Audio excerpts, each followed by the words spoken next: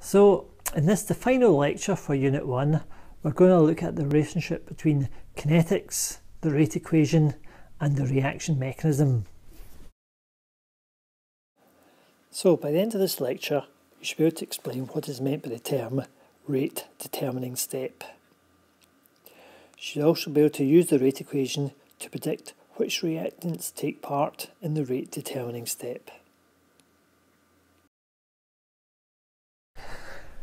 Now, many chemical reactions have several steps in their mechanism. The whole reaction doesn't happen one big bang, as it were. And the speed, the rate of reaction, will depend on the rate determining step. So only one of those steps is the one that determines the speed of the reaction. It's a bit like those cross-country races where the winning team is the team that is the first one to get 4 runners across the finishing line. So how well the team performs doesn't depend on how fast the fast people are, but it depends on how fast the slowest person is. So it's a bit like chemical reactions. The speed of reaction is controlled by the speed of the slowest step. So let's take an example of, say, 2 molecules of X react with 2 molecules of Y to produce Z.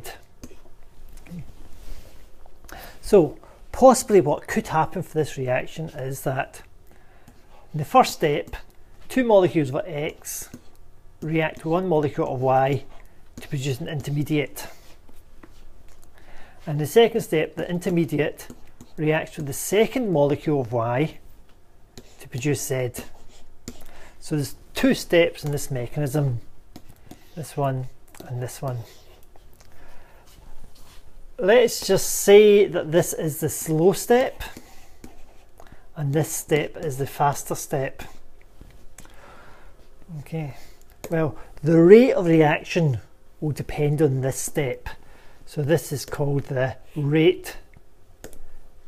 It's called the rate determining step. Okay, the rate determining step is the slow step in the mechanism. And when you work out a rate equation, the rate equation is telling you what's going on in the slow step. That's the one that determines the rate of the reaction. So for this made up example, the rate equation would be rate equals K X squared Y. So it tells you what molecules are involved in the rate determining step, what molecules are involved in the slow step. So it tells us that there's 2 molecules of X and 1 molecule of Y involved in the slow step. And because all the molecules that appear in the balanced equation don't appear here, it tells us that it must be at least more than 1 step. It doesn't tell us if there's 2 steps or 3 or 4 or 5, but it tells us there's more than 1 step in this reaction mechanism. Let's look at another example. So 2 molecules of nitrogen dioxide reacting with fluorine to produce 2 molecules of NO2F. So let's say we carried out some experiments to determine the rate equation, and we work out the rate equation is KNO2F2. Okay. So that tells us 2 things. It tells us in the slowest step, in the rate determining step, 1 molecule of NO2 reacts with 1 molecule of F2. So it also tells us there must be more than 1 step in the mechanism. So the rate determining step involves 1 molecule of NO2 and 1 molecule of F2. And there must be more than 1 step. So possibly what could happen is 1 molecule of NO2 reacts with 1 molecule of F2 to produce an intermediate, which we'll call X. And that's the slow rate determining step, and it determines this rate equation. And then there must be more steps. Let's just say second step. The intermediate X will then react to this other molecule of NO2 which hasn't appeared in the rate equation. So X reacts with the second molecule of NO2 to produce our products, and compared to the first step, this step is fast.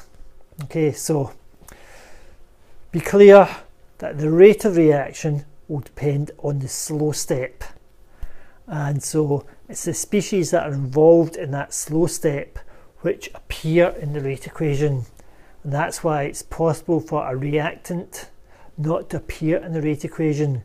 It only takes part in the fast part of the mechanism, which has no effect on the rate of the reaction.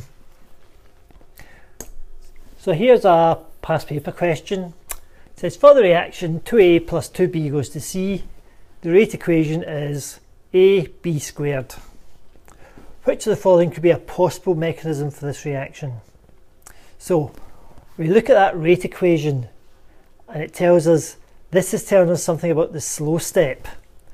It's telling us in the slow step, one molecule of A reacts with two molecules of B. So A, the slow step, just one molecule of A and one molecule of B, and X, so that's not right. B, let's look at the slow step, one molecule of A and two molecules of B, so yeah, that one's right. C's got two molecules of A, that would be A squared, and D's also got two molecules of A, which would have given us A squared in the rate equation, so it must be B. Okay, so that's really has finished all the notes for Unit 1. So we'll just run over the learning outcomes for this last lecture, and then it's preparing for the assessments. So by now you should be able to explain what is meant by the term rate determining step, and you should be able to use the rate equation to predict which reactants take part in the rate determining step.